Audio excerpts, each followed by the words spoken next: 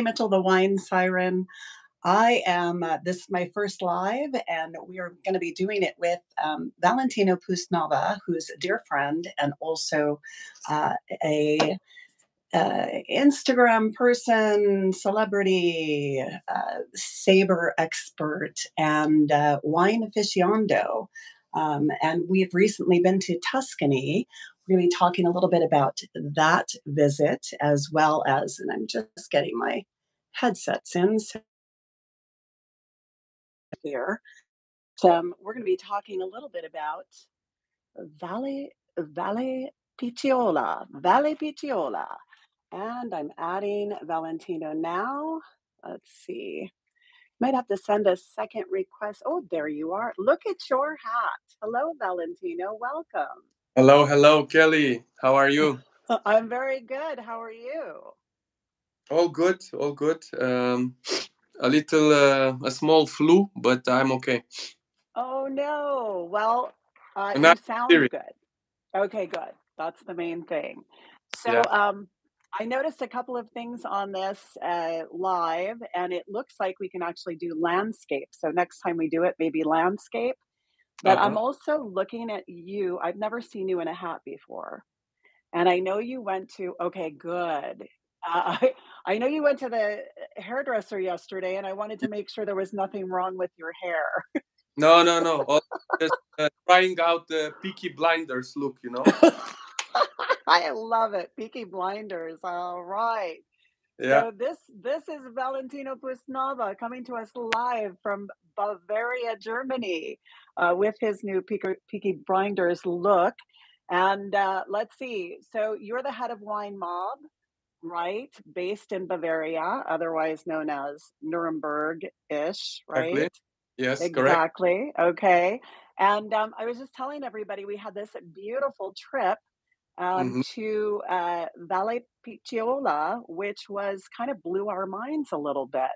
So we were invited along with a bevy of other journalists and notables from Italy, Germany, and the Netherlands to taste what is being called Grand Cru in Italy at Vallepicciola, which I had no idea what to expect.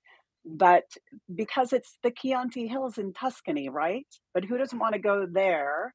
And certainly that Grand Cru little carrot that was dangled was very enticing. So tell me about, for you, where did the intrigue start for this visit? Yeah. Thank you for the intro, Kelly. So I think similar like you, I didn't know what to expect, when I also got the invitation from Vallepicciola. So Vallepicciola, it seems that to me they are a very ambitious winery, which kind of rebranded themselves in the last 2 years, but couldn't really tell people about their, let's say, new image somehow because we were 2 years, 2.5 years in Corona time, right? So it wasn't easy to tell people about the vision, the mission of Vallepicciola.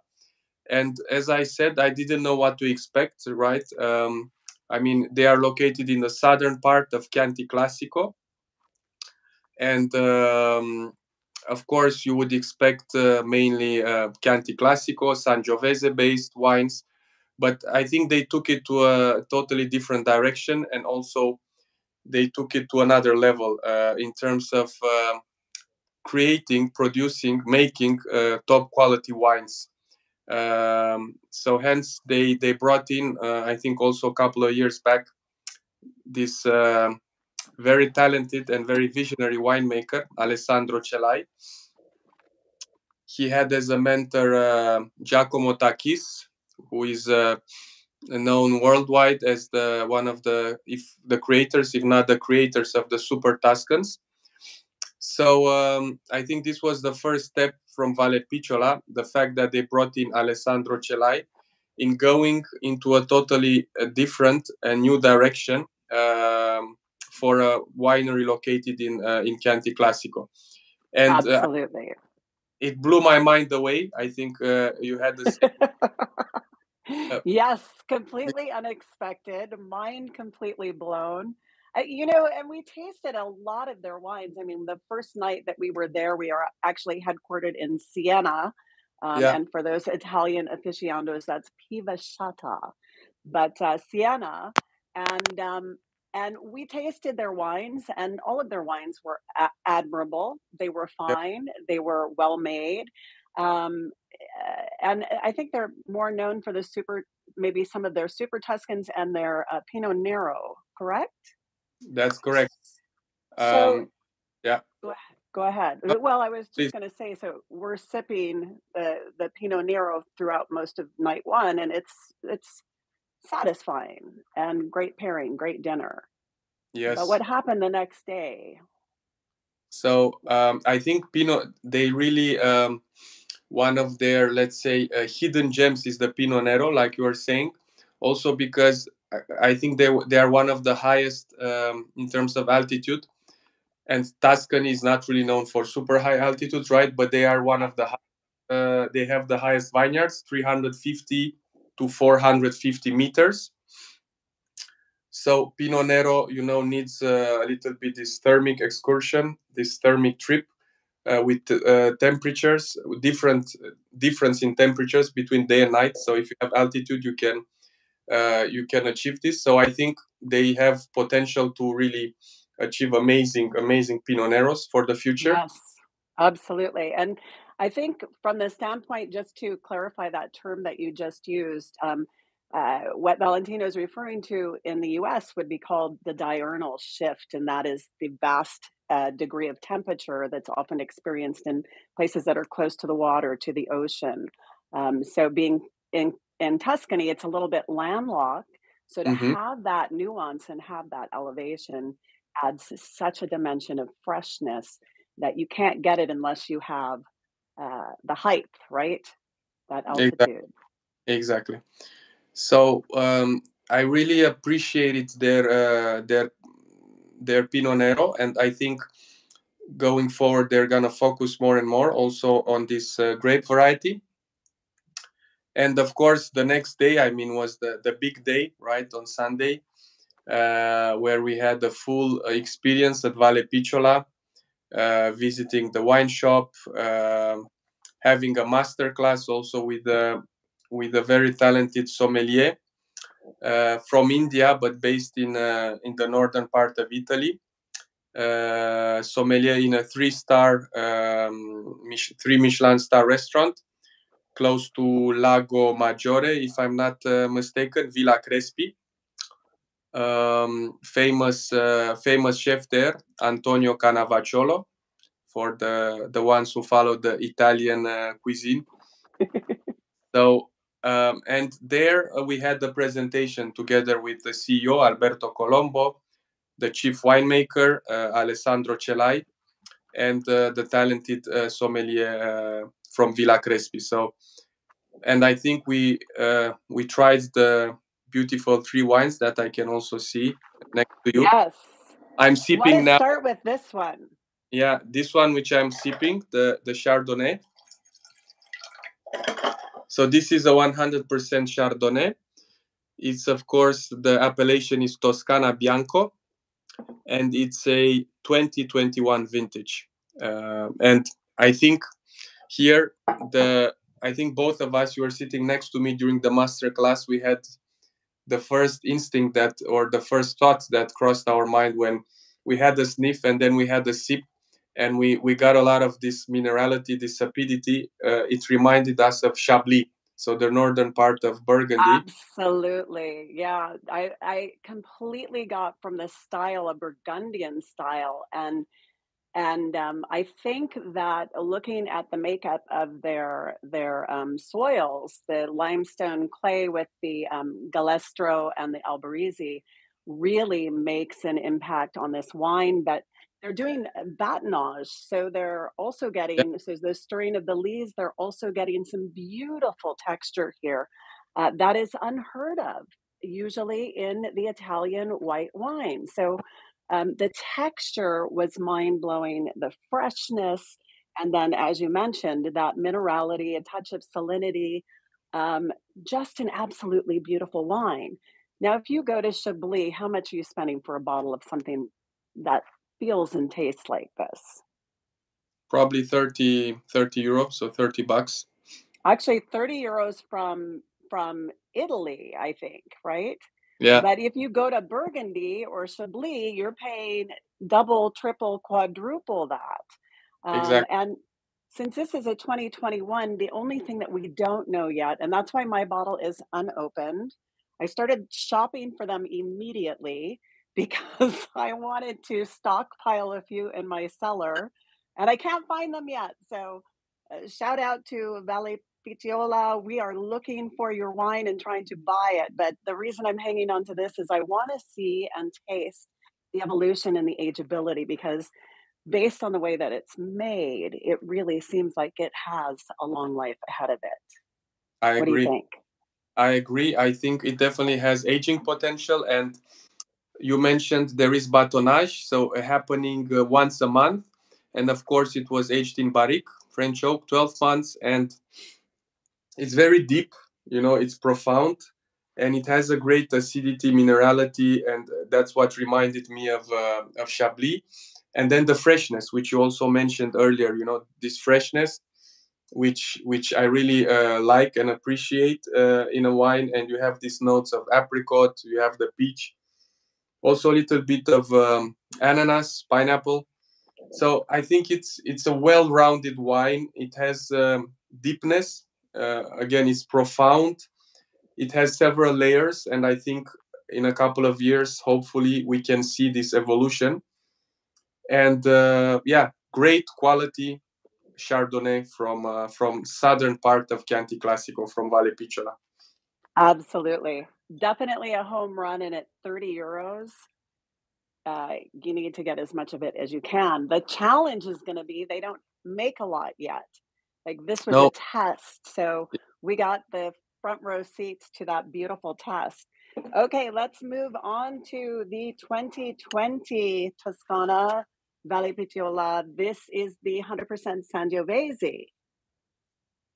exactly. 2020 vintage. And this is, of course, a Sangiovese in purezza, so 100% Sangiovese. And I called it when also the sommelier, Nanjit, was describing it.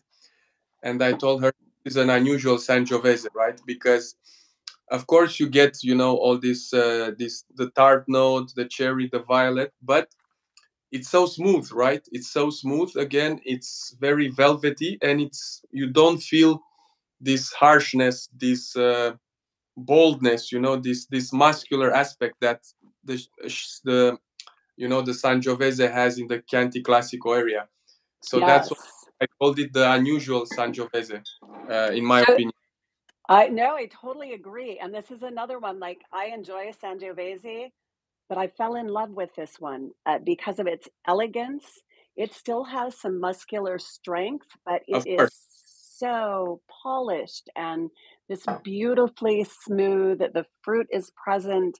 The tannins are present, but they're so elegant that this one potentially has some ageable time as well. But it's another one that, for the elegance, the muscularity, the finesse that's involved, like another home run by Valle Picciola. exactly. And it has been 20 months, of course, in French oak barrels. And then you have further 4 months of refinement in the bottle. So this is also, let's say, one indication of how they managed to, tone down the muscular aspect, the boldness of the Sangiovese, in making it more refined, more with more finesse, and more elegant, right? So that's why it comes out as an unusual Sangiovese. If you are used to drinking, classical Chianti Classico Sangiovese wines, it's this one is very special, and it's definitely going into the Grand Cru direction, which they aim for.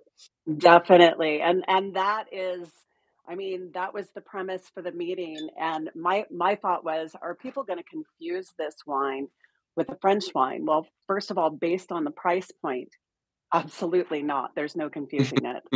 Based on the taste, potentially, there is, like you say, Grand Cru, and you're talking Sangiovese, but we're talking some of the top vineyards in Tuscany, with that elevation and the diurnal shifts, and they've got and the makeup of the soil. They've got every aspect you could possibly want. So this is another one, like very elegant. You can drink it alone, or you can pair it with food, and it's super food friendly. So we absolutely love this one. Okay, we need to move on to the Bordeaux blend, which was a shocker as well. Migliore, migliore. So with the accent, migliore, not migliore, which means actually the best in Italian, but migliore. 2019 vintage, and here we have a Bordeaux blend of Cabernet Sauvignon, Cabernet Franc, and Merlot. And I mean, this is their flagship wine. It's a fantastic wine, and the vineyard is really located at an altitude between 370 and 420 meters. We have, of course, the limestone, soil, which you mentioned in the beginning. We have clay, we have marl, we have alberese, Yep. and 24 months aged in barrique, and further 8 months in bottle. So this is kind of the style, of Alessandro Cellai. After you age the wine, the juice in barrique, in French oak barrel, further refinement in the bottle to really get to that finesse, to that unique touch, to that smoothness, to that elegance that he aimed for, and he did it. You have, of course, it's a perfect harmony between acidity. Then you have dark cherries, you have black currant, some seductive note. There is a seductive note of vanilla, right at the end. I remember it. A And little bit of the toast. Yes, yeah, absolutely. exactly. Very well structured, well rounded. I think it's Alessandro managed with this wine to achieve this supreme balance, and He did. The unique part to me was not only did he achieve this like sublime balance, because it is understated to a point of you fall deeply in love with this Bordeaux based wine, but that balance, 33% Cabernet Sauvignon, 33% Cabernet Franc, and then 34% Merlot. And I think that the Merlot, that amount of Merlot could be their secret ingredient, because we tasted their Merlot and our minds were blown. That was before the unveil of the Grand Cru. So to see it added in here and the impact that it makes with those violets and black fruit and black berries, it's just amazing. And again, a price point. Do you know the price point on this one, I think it's Meteor? 50 euros, if I'm not 50 mistaken. euros. So Should be again, you can't like really go to Bordeaux and get something that tastes this authentic for something that affordable, right? exactly. Not a good one. I Yeah. agree. And I called it the wine for the future because I think this whole style of Alessandro Cellai, looking at where you are as a territory, looking at what soil you have and how can you make the most of it in a new way, right? Not in Yes. the classical way, even though you're in the Chianti Classico area, right, where there are traditional methods, Sangiovese based. He's going into a totally new direction. Let's say going after Bordeaux. You mentioned Bordeaux a couple of times. We can say that Oh he's going yeah. Bordeaux, and he's going after Bordeaux-based wines in Europe and in the world, right? And they have all the right prerequisites, to make further amazing wines for the future. Absolutely. I mean, just starting with their location, they're 10 minutes outside of Siena, and Siena Yeah. is this beautiful historical town where the paleo horse races have been run for hundreds of Mhm. years. But they've got this 6,000 square foot facility that is open. every month out of the year with the exception of January and February. So beginning March 1st, they're going to be Yeah, welcoming people, and they know the